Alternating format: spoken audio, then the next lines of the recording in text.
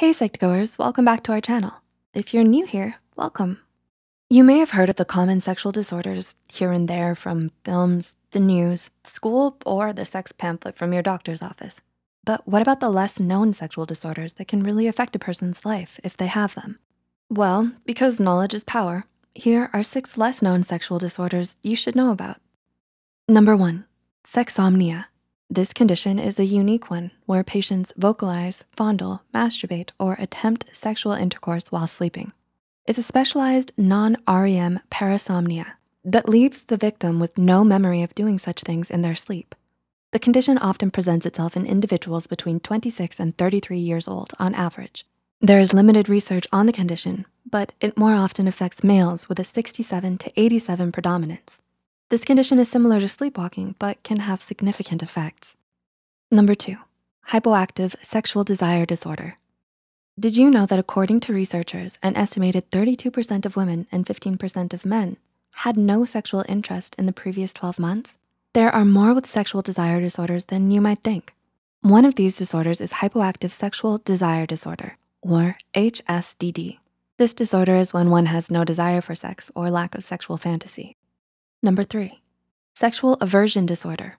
Sexual aversion disorder, or SAD, lies on the spectrum with hypoactive sexual desire disorder, but is more drastic.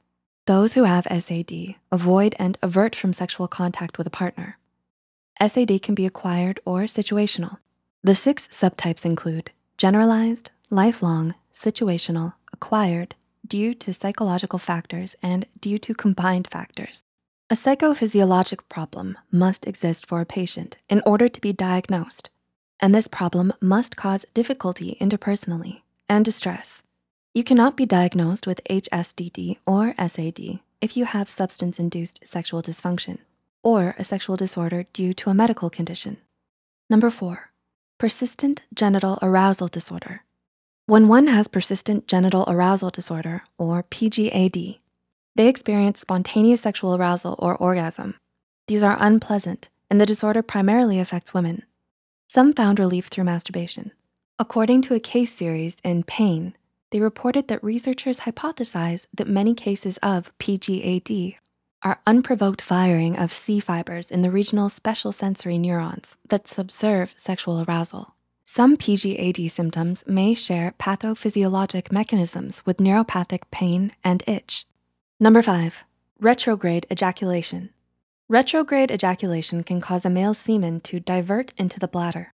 A sphincter muscle shuts off access to a male's bladder when they have an orgasm.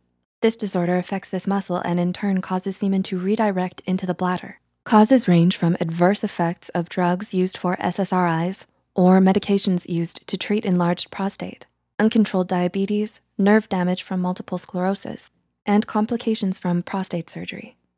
Number 6, post-orgasmic illness syndrome.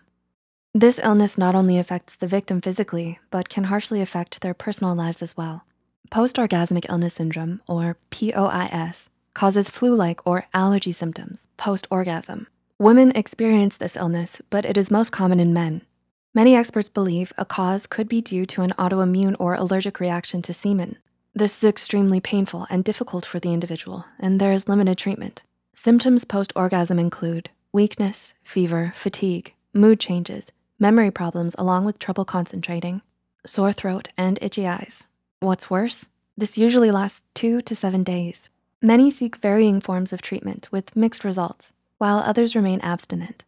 Some with the illness schedule intercourse only when they have sufficient time to recover after. Do you know anyone who's diagnosed with the disorders listed? Which sexual disorders are you most surprised by? Feel free to share with us in the comments. If you found this video insightful, don't forget to click the like button and share this video with someone who might need it. Subscribe to Psych2Go and hit the notification bell icon for more content like this. And as always, thanks for watching.